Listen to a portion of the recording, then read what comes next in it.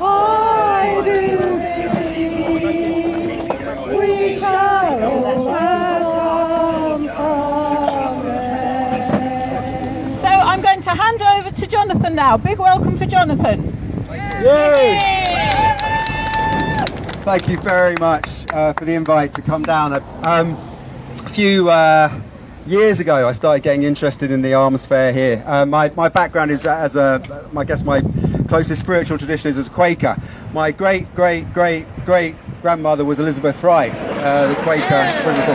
I've just seen Tony. Hi Tony, it's good to have you here. I gather you had 4 Quakers abseiling down from that bridge from Huddersfield. It's fantastic to hear. And yeah, I remember campaigning against Clarion, and you know, they sponsor, as well as this, they do the baby show, which is coming up in October here, and I see they do a new antiques fair in London, and it's so important to get to Clarion and to get it clear and to remove their support. And we started doing that with Simon Hill. Some people might know Simon Hill. He's been involved in CAT, and he was working with me on a think tank in Ecclesia. So my interest in this goes back a long way. And I'm really proud that the Green Party is making a very principled stand, not just against the commercial arms trade and export of weapons to oppressive regimes, but to the commercial arms trade, full stop.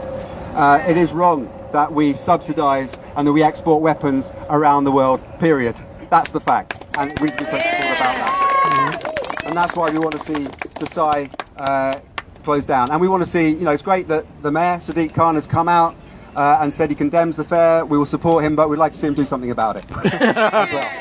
So we'll be pressuring him, and we'll be. I know you are inviting Jeremy down here, Jeremy Corbyn down. I really hope he does come down here and makes that stand as well, because we need this to be cross-party. This isn't about any party coming in and dominating. We need to win that campaign on a cross-party basis. So it's wonderful to see so many people here today, and I'm really thrilled actually to have been invited down to support what you're doing at the cutting edge here. It is so important. See such a principled stand against an industry which frankly is an industry that deals in death, and to make that stand today that we can transform this industry into something that gives life, something that can, on this day's theme about renewables, you know, it doesn't have to be a dying industry, it can be a living industry, something that contributes to tackling climate change. It is quite possible to transfer the skills that's involved in the commercial arms industry and put them to use in something good, and that's what we have to do in terms of looking to the future of this country if we're going to lead the world. Clearly our government, my speech says our government has lost its moral compass. You know what, this government never had a moral compass. And I want to thank each and every one of you today for showing the world that Theresa May, Amber Rudd, Fallon, who was on the Today programme talking nonsense this morning, don't represent the people of Britain. We represent the people of Britain here today. We are not alone in saying we don't believe that our economy is worth the blood of children in Yemen. And let's remember what the real impact of this commercial trade is. We don't believe that war is inevitable. We believe in peace, we believe in prosperity for all, we believe in compassion, and we believe in justice. And that's why you've all come together, that's why I'm here today, to stop this arms fair. And make no mistake, I'm ashamed of this country. I am absolutely ashamed of this country. No other country arms the world like we do. Over the past decade, we've sold more arms than our neighbours in France. We've sold more arms than China. We've sold more arms than Russia, and 2/3 of them are going to the Middle East, pouring fuel on a fire that is going up and getting ever higher. This has to stop. Apart from the US, we are the biggest arms dealer in the world. Friends, is this what we want Britain to be known for? No! Is this what we want Britain to be known for? No! Is this the contribution that we want our country to make to this global community? No! I just said that. I know we can be so much better than this. We can lead the world in shaping a peaceful and prosperous planet for everybody. And this is the vision that the Green Party has for this country, and I know this is the vision that you have for this country. We can transition to 100% renewable energy. We can take people out of the industry of death and use their skills to drive a renewables revolution, and the revolution that this country really needs. The skills transfer straight over. Engineering, maths, science, technology. The same people who are making guns and bombs can be the architects of wind power, solar power, marine power, an industry we can be proud of.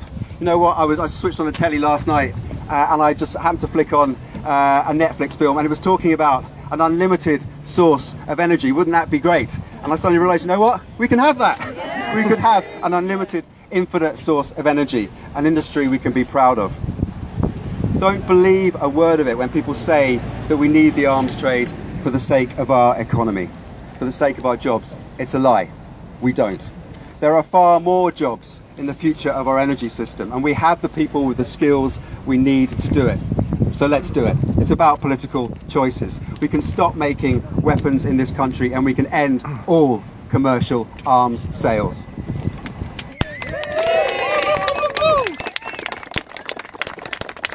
And let's talk about Trident. We can't really not talk about Trident. We can scrap dangerous, expensive abominations like Trident, which no matter what our government tries to tell us, makes us all less safe. Yes. And friends, I want other parties to join us, but right now the Green Party is the only party besides the SNP, who I love dearly, which is committed to scrapping Trident.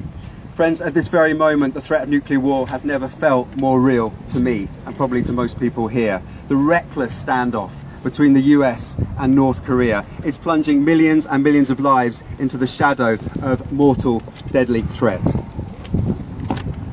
The prospect of nuclear war is sickening, and it's unnecessary. It would be a humanitarian disaster. It would be an environmental disaster, and the world looks on in horror while we have a government which allows this arms show, and it's never been more of a fucking disgrace. Yeah. And you know what? There'll be people watching who are offended by the fact I just said the F word. You know what's really offensive is this commercial arms trade here. Yeah. That's the real offensive thing here. Illegal cluster bombs, torture equipment, guns for spraying bullets into children. The continued legitimisation of war for the sake of illusory economic growth. If we allow this arms fair to take place, how can we expect to stop psychopaths from squaring up to war? How can we have any moral legitimacy on the world stage? You know what, quite frankly, how can our leaders sleep at night? Yeah. Coming here today to join your calls to shut down this arms fair, we are on the right side of history. This is our moment. It has never been more important to press for a total ban on nuclear weapons. It's never been more important to stop selling arms around the globe and fueling conflict. It's never been more important to come together to say that another world is possible. Friends, will we stand by and watch never-ending war? No. Will we stand by and watch companies profit from the murder of innocents? No. Will we stand by and watch psychopaths play with nuclear weapons? No. No, we won't stand by and watch. We'll take action. We'll take action for peace, like we're all doing together right now, today.